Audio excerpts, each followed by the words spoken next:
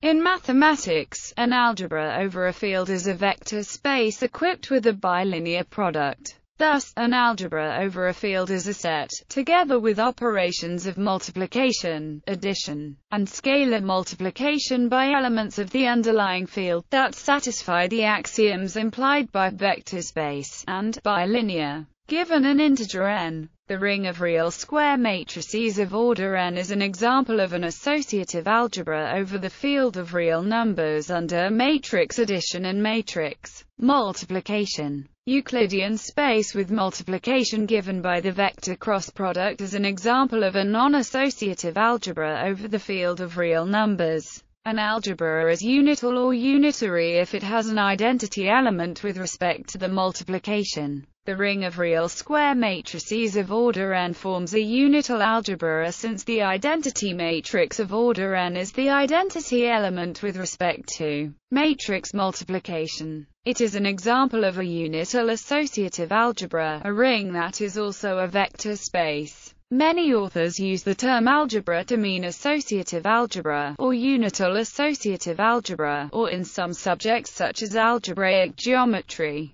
unital associative commutative algebra. Replacing the field of scalars by a commutative ring leads to the more general notion of an algebra over a ring. Algebras are not to be confused with vector spaces equipped with a bilinear form, like inner product spaces. Definition and motivation. First example. The complex numbers. Any complex number may be written a plus by, where a and b are real numbers and I is the imaginary unit.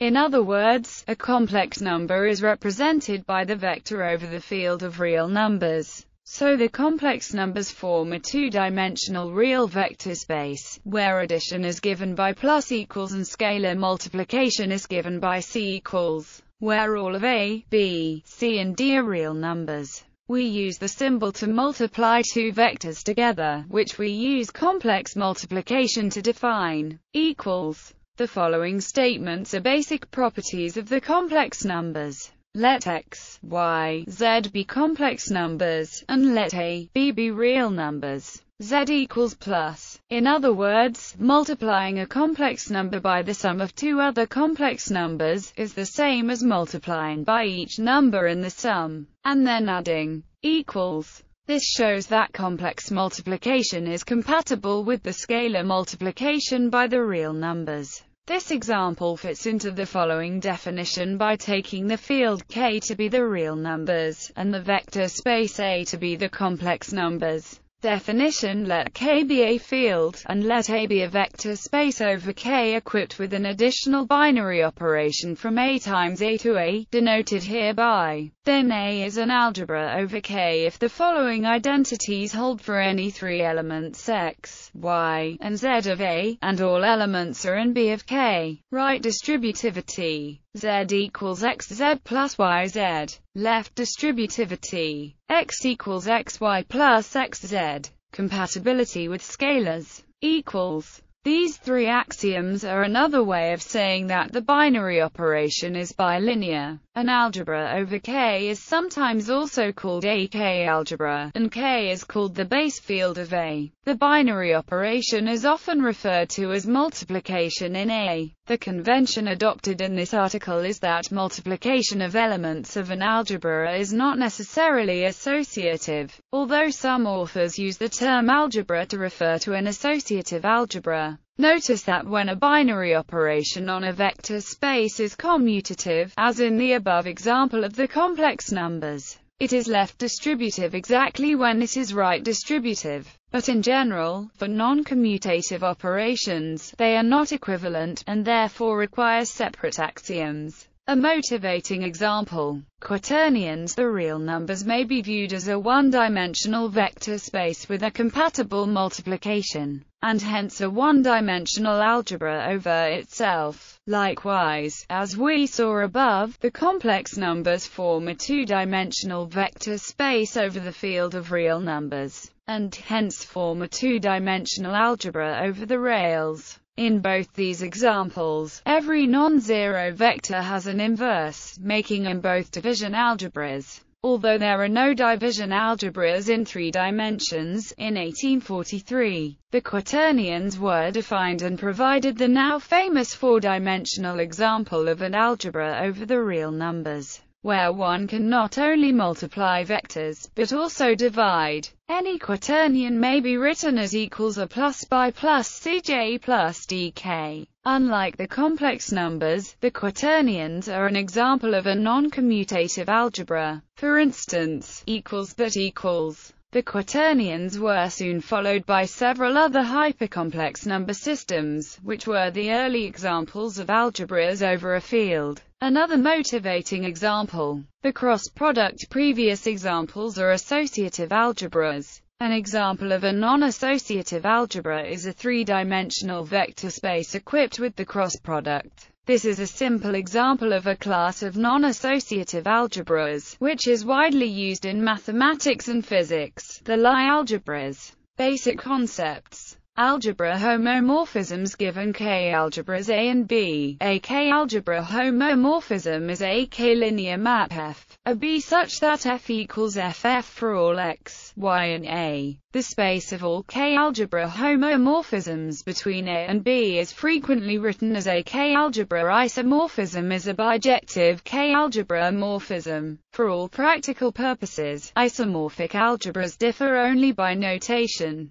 Subalgebras and ideals. A subalgebra of an algebra over a field K is a linear subspace that has the property that the product of any two of its elements is again in the subspace. In other words, a subalgebra of an algebra is a subset of elements that is closed under addition, multiplication, and scalar multiplication. In symbols, we say that a subset L of a K algebra A is a subalgebra if for every x, y and L and C in K, we have that x, y, x plus y, and cx are all in L. A left ideal of a K algebra is a linear subspace that has the property that any element of the subspace multiplied on the left by any element of the algebra produces an element of the subspace. In symbols, we say that a subset L of a K algebra A is a left ideal if for every x and y in L, z in A and C in K, we have the following 3 statements. 1. X plus y is in L. 2. Cx is in L. 3. Zx is in L. If were replaced with xz is in L, then this would define a right ideal. A two-sided ideal is a subset that is both a left and a right ideal. The term ideal on its own is usually taken to mean a two-sided ideal. Of course, when the algebra is commutative, then all of these notions of ideal are equivalent. Notice that conditions and together are equivalent to L being a linear subspace of A. It follows from condition that every left or right ideal is a subalgebra. It is important to notice that this definition is different from the definition of an ideal of a ring, in that here we require the condition. Of course, if the algebra is unital, then condition implies condition. Extension of scalars. If we have a field extension F, K, which is to say a bigger field F that contains K, then there is a natural way to construct an algebra over F from any algebra over K. It is the same construction one uses to make a vector space over a bigger field, namely the tensor product. So if A is an algebra over K, then is an algebra over F. Kinds of algebras and examples. Algebras over fields come in many different types. These types are specified by insisting on some further axioms, such as commutativity or associativity of the multiplication operation, which are not required in the broad definition of an algebra. The theories corresponding to the different types of algebras are often very different. Unital algebra. An algebra is unital or unitary if it has a unit or identity element I with x equals she for all x in the algebra. Zero algebra. An algebra is called zero algebra if uv equals 0 for all u, v in the algebra, not to be confused with the algebra with one element. It is inherently non-unital, associative and commutative. One may define a unital zero algebra by taking the direct sum of modules of a field K in a K vector space V, and defining the product of every pair of elements of V to be zero. That is, if lambda, mu K and u, VV, then equals lambda mu plus, if E1. An example of unital zero algebra is the algebra of dual numbers, the unital zero R algebra built from a one-dimensional real vector space. These unital zero algebras may be more generally useful, as they allow to translate in any general property of the algebras to properties of vector spaces or modules. For example, the theory of Grobner bases was introduced by Bruno Buchberger for ideals in a polynomial ring R equals K, x1, xn, over a field. The construction of the unital zero algebra over a free R module allows to extend directly this theory as a Grobner basis theory for submodules of a free module. This extension allows for computing a Grobner basis of a submodule, to use, without any modification, any algorithm and any software for computing Grobner bases of ideals. Associative algebra, the algebra of all n by n matrices over the field K. Here the multiplication is ordinary matrix multiplication. Group algebras, where a group serves as a basis of the vector space and algebra multiplication extends group multiplication. The commutative algebra K, X, of all polynomials over K. Algebras of functions, such as the R algebra of all real-valued continuous functions defined on the interval 0, 1, or the C algebra of all holomorphic functions defined on some fixed open set in the complex plane. These are also commutative. Incidence algebras are built on certain partially ordered sets. Algebras of linear operators, for example on a Hilbert space. Here the algebra multiplication is given by the composition of operators. These algebras also carry a topology. Many of them are defined on an underlying Banach space, which turns them into Banach algebras. If an involution is given as well, we obtain B** algebras and C** algebras. These are studied in functional analysis. Non-associative algebra. A non-associative algebra over a field K is a K vector space A equipped with a K bilinear map. The usage of non-associative here is meant to convey that associativity is not assumed, but it does not mean it is prohibited. That is, it means not necessarily associative, just as non-commutative means not necessarily commutative. Examples detailed in the main article include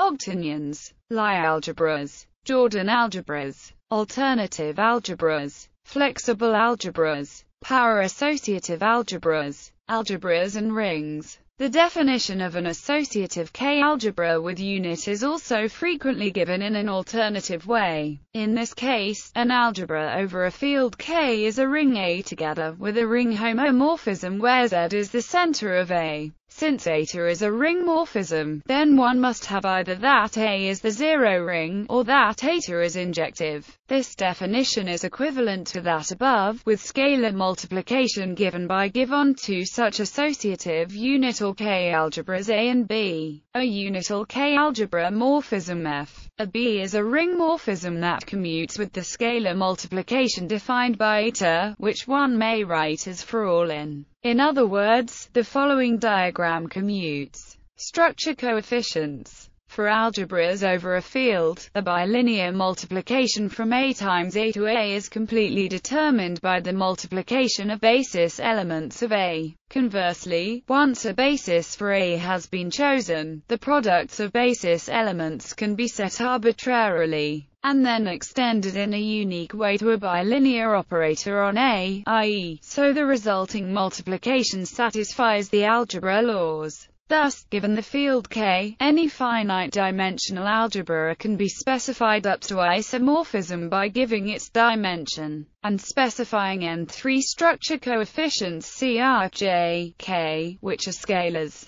These structure coefficients determine the multiplication in A via the following rule, where E1, n form a basis of A. Note however that several different sets of structure coefficients can give rise to isomorphic algebras. When the algebra can be endowed with a metric, then the structure coefficients are written with upper and lower indices, so as to distinguish their transformation properties under coordinate transformations. Specifically, lower indices are covariant indices, and transform via pullbacks, while upper indices are contravariant, transforming under push-forwards. Thus, in mathematical physics, the structure coefficients are often written Ci, Jk, and the defining rule is written using the Einstein notation as EIEJ equals Cr Jk Ek. If you apply this to vectors written in index notation, then this becomes k equals Cr Jk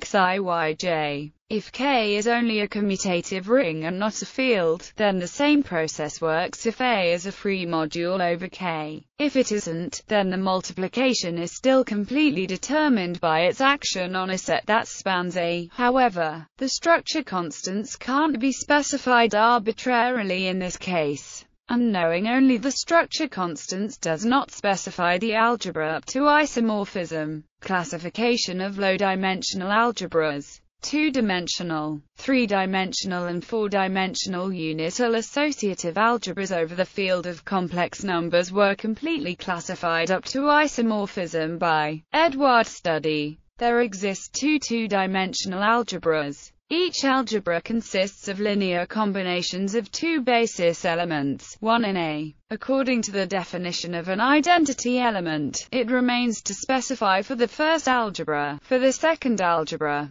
there exist 5 3-dimensional algebras. Each algebra consists of linear combinations of three basis elements, 1, A and B. Taking into account the definition of an identity element, it is sufficient to specify for the first algebra, for the second algebra, for the third algebra, for the fourth algebra, for the fifth algebra. The fourth algebra is non-commutative, others are commutative. Generalization. Algebra over a ring. In some areas of mathematics, such as commutative algebra, it is common to consider the more general concept of an algebra over a ring, where a commutative unital ring R replaces the field K. The only part of the definition that changes is that A is assumed to be an R module. Associative algebras over rings. A unital ring A is always an associative algebra over its center. The center of that ring is, and hence it has the structure of an algebra over a ring which is not a field.